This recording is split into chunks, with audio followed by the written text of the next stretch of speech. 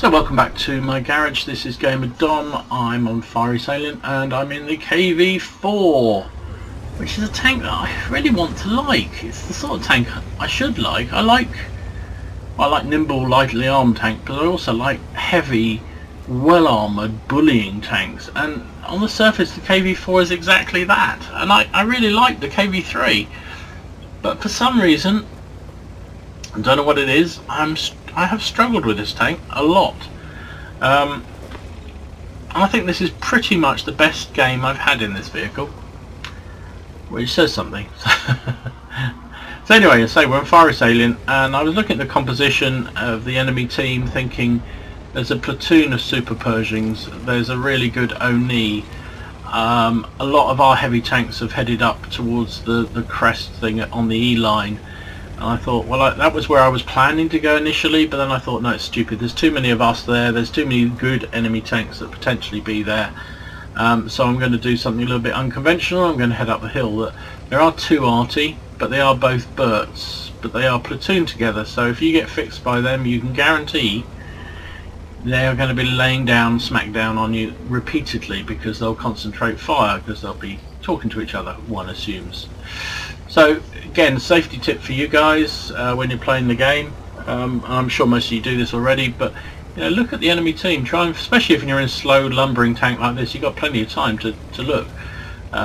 So you know, have a look at the composition of the enemy team and try and work out how things are going to pan out. To me, I see those Super Pershings and that Oni, and I expect to see them in the middle. And exactly what's just popped up, of course I would say that, wouldn't I? T-32 I would expect to see threatening the hill, trying to use his big fat turret. And the IS-6, well, I don't know, he could come this way, but he has. So and I'm expecting to see the Tiger 2 sort of somewhere supporting either side. I suspect he'll come to the hill. Where the Berts will go I don't know, but they'll definitely come together. So, and you can see our Skoda T40 and our IS. Oh, there's an SU down there. That's an unconventional place.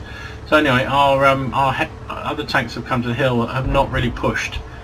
And really, if you're going to go for the hill, you've got to go for the hill. And I'm in a big, thick, heavy, stupid tank, so I'm going to just push, because I've got armour, and that's kind of your job. So hopefully by moving forward we encourage the IS-3 to do so. I was hoping I might get a shot on the SU, but I can't see him. And we come over the top, there is our friend in the T-32. We'll have to go right down because of gun depression, and that was a bit of a poor shot actually. I was trying to track him and for some reason I didn't, and there we go, bounce, bounce, bounce. We took an APCR shot from the Comet, another APCR from the Comet. The SU bounced us with AP. Why is the SU firing AP? T-32, there's another shot from the SU, another one from the Comet, and they're constantly tracking me, so I'm going to have to use them a repair kit and just keep going. T-32's just hit me. I've managed to put another shot in the T-32, and here we go. Aim at that sort of bit in between the upper and lower plate is probably the best place on this thing. And here we go, I'm going in for a run, and oh dear, just as I went to fire, I hit a rock or bump or something and bounced up, so I didn't manage to hit him. And here I'm trying to, and then I missed him again. I missed him twice at point blank range. Luckily the T-43 got him, and the SU's resorted to actually firing what he should have been firing all along, which is HE. He did take out my loader, and he also tracked me again. Jeez whiz, alrighty. How many times did my tracks get blown off in this game? So we pushed the hill. I've used my big thick stupid armour to try and push through, and we've taken them down basically. One of the Berts is down there, so I assume the other one will be pretty close by. They usually are. And the SU's there. We know there's a Tiger 1 and the Oni are sitting by the railway line. Oni didn't push as hard as I thought he would, which is probably a bad mistake for his team. There's the Tiger 2. Don't think I can get a shot on him. He's just below that railway line, but he's almost certainly going to pop out, which is a bit of a shame. I probably angled too much. Yeah, I did. That was stupid, Dom. We've got the armours at the front, mate. That's what you need to do. Remember that. There goes the Bert. He's dead. Good. Right. Both the Berts are dead. We're going to use this building as shelter. Oh, there's our friend in the SU. We can get a bit of payback with him. That was a low roll, which was a shame. 299 damage. Can we track him in place? Oh, not going to load in time before he turns. 288. Well, we blocked another shot from him. That was APCR this time. He's tried HE, he's tried AP, and he's applied APCR, but he's only... Oh, can we get... No, can't get through the railway. Yeah, so... That SU didn't have a good day. Don't know how good he was as a player. Let's have a look at his quick stats. Can't even see him on the team. Oh, there he is. Yeah, no, not great. If you're watching Mr. SU player, fire HE. Just fire HE. You'll do damage, and you'll knock out modules, and you'll knock out crew. 152mm shell. It's pretty pokey. Firing AP is not the best move, especially against something like a KV4. If it's against something lighter armoured, yes, it's quite useful. So I've come up here. I'm trying to use the railway line as protection from those heavies that are on the rail. Oh, there, Mr. Pinocchio. Didn't see me there, did you? Ha! Did you see that 100mm shell that just went straight through your head? So it's 10-8. Could go either way still, and there's a super Pershing over the far side. They didn't. They just camped at the back. Okay, good platoon of them. Oh no, took him down. Good platoon of super Pershings, and they didn't help the middle, they didn't help the flank, they just sat at the back. Well, you know. Wonder why the team lost then, huh? There's the Oni. Can't pen him, having to load up some premium round. And of course now he duly turns his side. Never mind. Let's try not to hit our friend. We got him for a whopping 98 damage. So there's just the T25-2 somewhere around here. He was last seen over on that 1-2 line, I believe. So we'll just push on, see what we can do. I've had a good game, I've enjoyed it. Got 3 kills, 2,000 damage. We pushed the hill hard.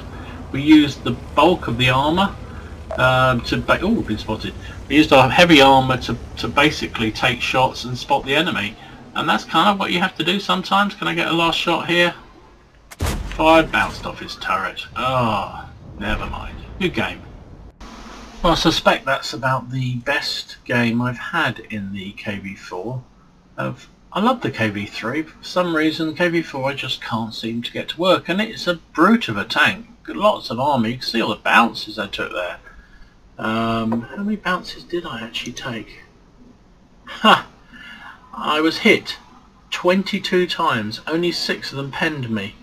3,710 damage bounced, and a lot of it was from that SU-152, who seemed to be firing. Yeah, see there, I bounced 6 shots from him. Wow, he must have been using well, I know he was using premium, but I don't know why he didn't just use HE. Would have done damage to me, I'm sure he would have done. Anyway, whatever. He didn't, and we won. I'm still not sure how I managed to miss that T-32 at point blank range a couple of times. I hit him at reasonable mid to short range, but missed him at point blank range. I don't know. It's early. I'm struggling. I don't know. So we've got a second class mastery, a shell proof, fire for effect, hand of God, because we took shots from at least 4 different enemy vehicles. Certainly did that. And we got steel wall. Well, that's a surprise.